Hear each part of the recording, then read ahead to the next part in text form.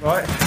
So we're here with Glen, Arena Health and Fitness, West Brom, colour boxing. You've just done a couple of rounds sparring with Sid. How do you find it? Yeah, it's good, good movement. Letting a few shots go today. Sid's letting a few hooks out, so yeah, it's going good.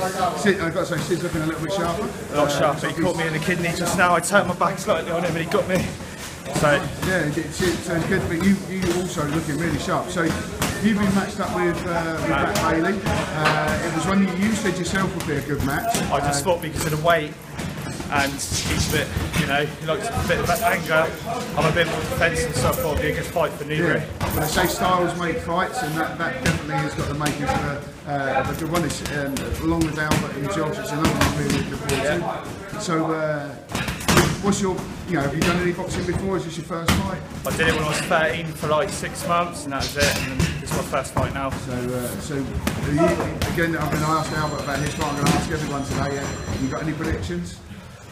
For me, Matt, your fight's going to go, yeah? I'm just going to go in there and box.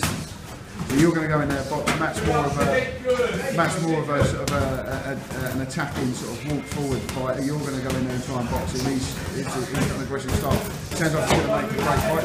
So if people are after tickets, they want to come and see you. Where do they go with you? They can go on my Facebook or my friends can just give me a call. I've sold most tickets so far, but I'm collecting the money a week beforehand. So yeah, I've got a few standards left.